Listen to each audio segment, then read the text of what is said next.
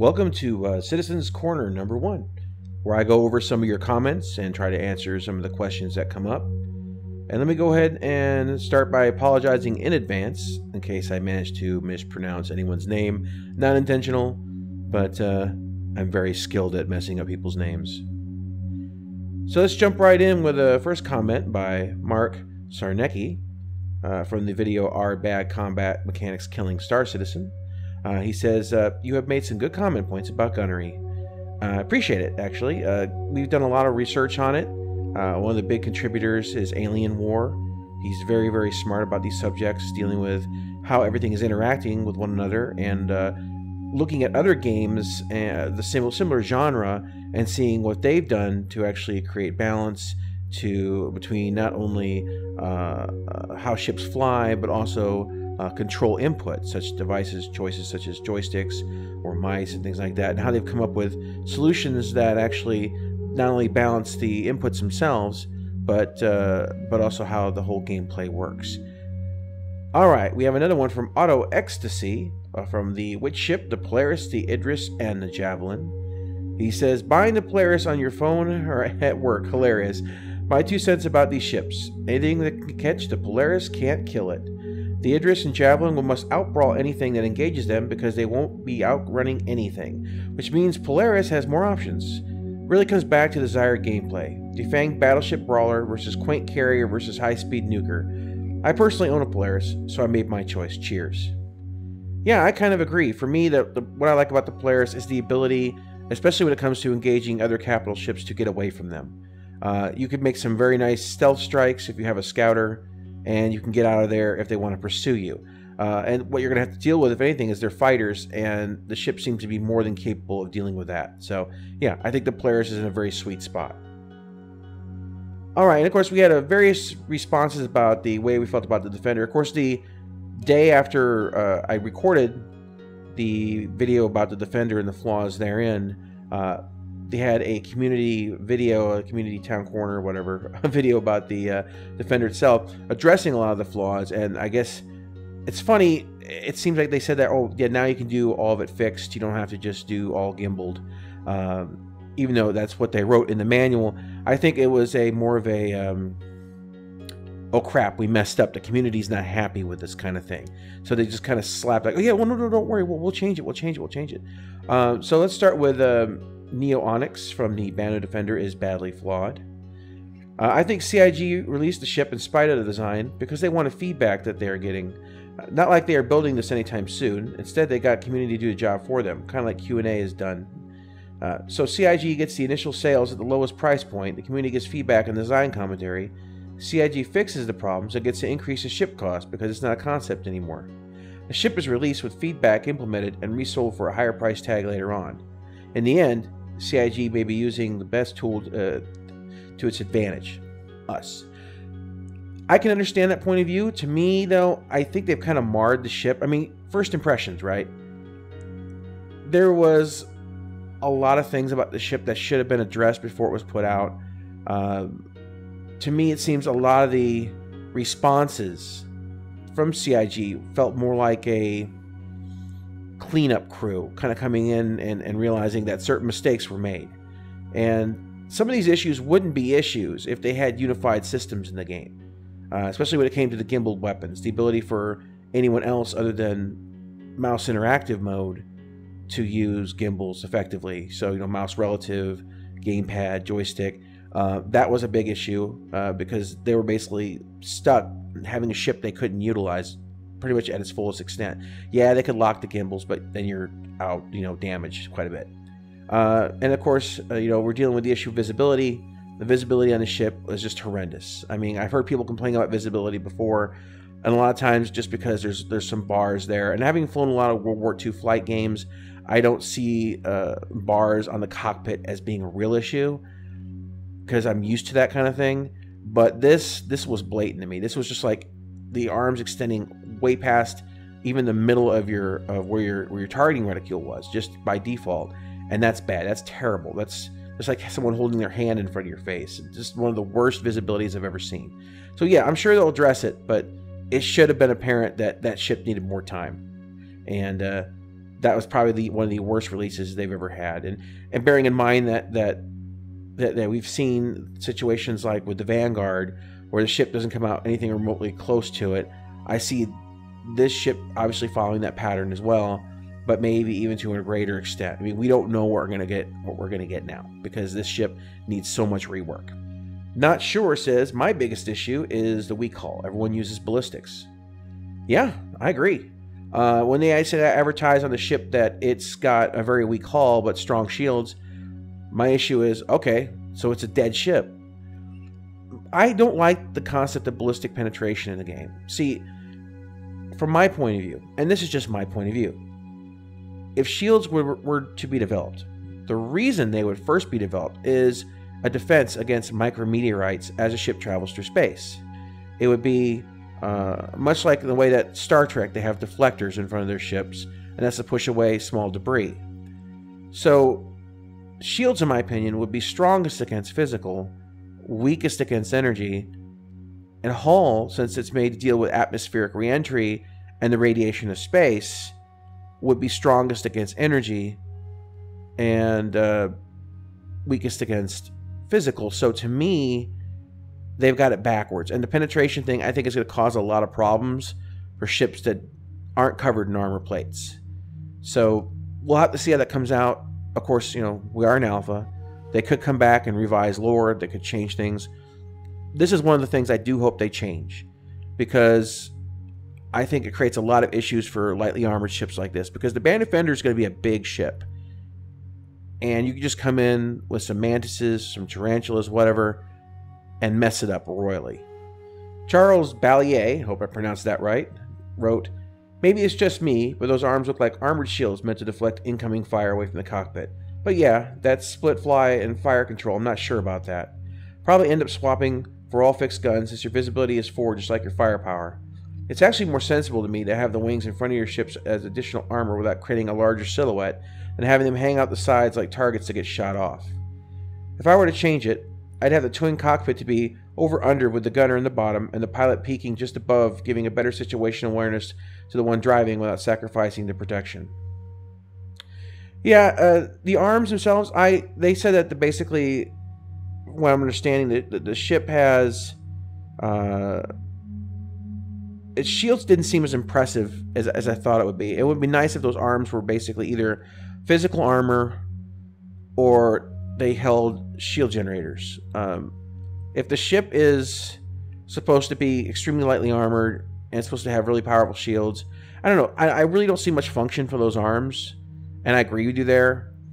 And a lot of times, some of the best designs is based on the idea of form follows function. And a lot of times I feel that they design the form and then try to wrap a function around it. They do it backwards. And that's the nature of, like, you know, when artists are driving ship design. And some of these ships, it's apparent. Some of the ships I think are very well built. Some of them, this one I have a lot of questions about. So, as I said, it's not my favorite ship. It's not because I don't think it's aesthetically pleasing. I think it's very pretty. I think that I like the Banyu architecture. I just feel that it's lacking in the department of why is this the way it is. It just feels like, let's just put this on here because it looks cool, and it doesn't serve any purpose. And it increases your profile. It's going to increase your cross-section on your scanning. If it doesn't serve a purpose, then, and it only causes some negative things like that, I can't really be for it, honestly. Adolfo Wilson says, there is actually a video in the Mags TV channel where he shows the solution to this problem, while also adding to the lore of the Banner race in a drawing of the ship made by somebody he knows, not only to get the visibility, but would also make the ship more attractive by the concept. Yeah, you know, actually, that's pretty cool. I've seen already some videos on YouTube about people who actually have kind of bent and reformed the model and then shown overlays and things like that, what it would look like. The one thing that the Star Citizen community is full of is people with a lot of talent. And they're able to look at a situation and come back and give a better solution. I wish the devs in some regards were more responsive to that. And I understand that there are a lot of backers, there's a lot of comments, but, you know, hopefully with Spectrum, the upvotes for good ideas will push things to the forefront. and they'll start looking at solutions to things like the ship design. Because you're right, there are a lot of absolutely wonderful, brilliant people in the community that come up with some amazing stuff, and I really would like to see some of it integrated. William W. says, "Aw, I like Lightning. He cracks me up."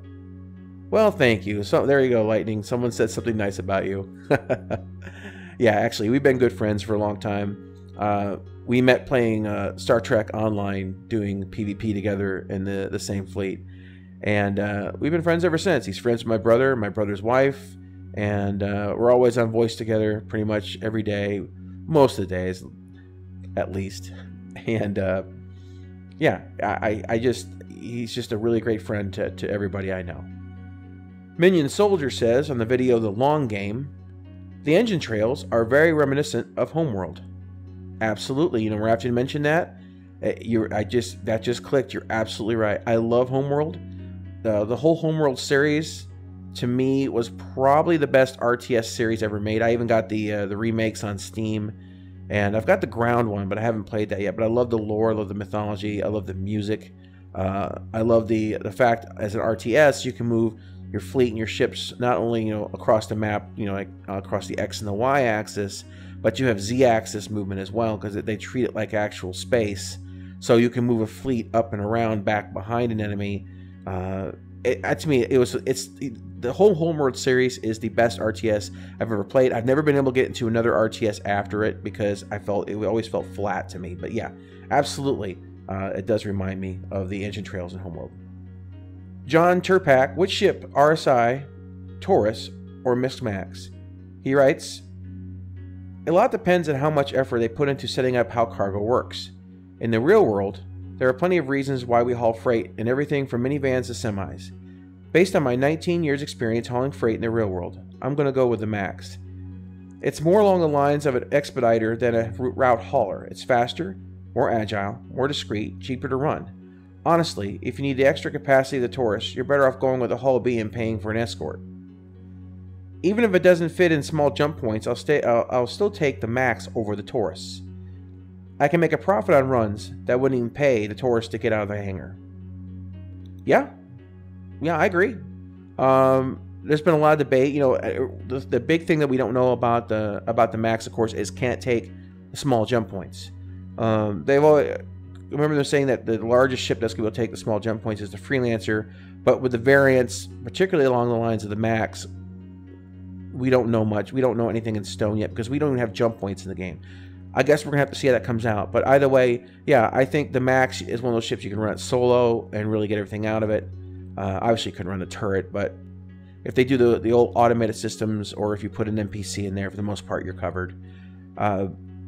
I love the Freelancer series. Some people don't like the design of it. I have no issues with it. I think it looks kind of cool. But, you know, eye of the beholder and all that. But yeah, I think for me, I'm glad to have it. And I'm glad that Lightning has the Taurus, because then we can just pick what it is we're going to be running that day. And then I have the Hull C if we need to step up to the next level. So we're covered. We're covered. Paul Manzella, The Long Game. I agree. It's the Idris. Idris sounds stupid. Well, I'm going to have to agree with you on that. I know it's just a potato thing. I know it's an American pronunciation versus a British or European pronunciation. But for us, saying Idris is a lot more natural than Idris. And for them, Idris is probably a lot more natural sounding than Idris. We'll just have to go ahead and do that different. Meduso 15, The Long Game. Why be Rambo when you can be Leroy Jenkins? I agree. I absolutely agree. In fact, most of the time I charge in the battle, I see Leroy Jenkins. That's just, if Rambo comes in with at least a little bit of strategy and a lot of bravado, Leroy Jenkins just throws that to the wind and just goes for it. I am all pro Leroy Jenkins. Antares 3, from the video Cutlass Facelift. Currently, I feel all the ships are way too maneuverable. They accelerate too much in every direction, and they rotate too fast. Just watch the traffic around Port Olisar for a few minutes. Anything from 6-ton to 350-ton ships skipping around like insects. A lot of players use a digital input, keyboard or joystick button, for strafing, which makes ship movements on things like manual landings look completely retarded. I don't feel they have any mass at all. I hope they improve this a lot. I would agree with a lot of your sentiment there. They've done a better job in bringing some of the larger ships to have more weight and mass. The problem is, though, okay, when 2.6 came out, you probably noticed there was a difference from 2.6 to 2.6.1. They found when 2.6 came out, something that was apparent to me a long time ago, because the nature of the interactive mode issue.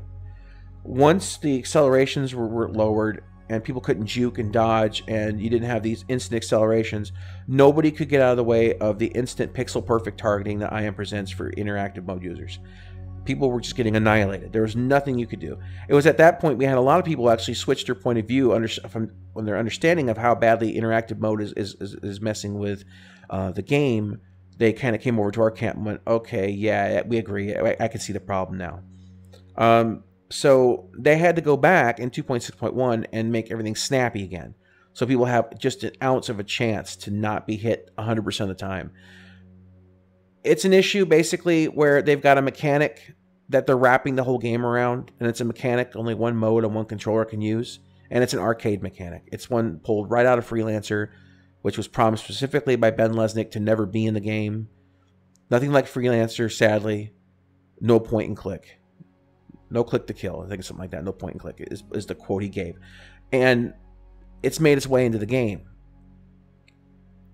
And that was 2014, I think June, when it came in.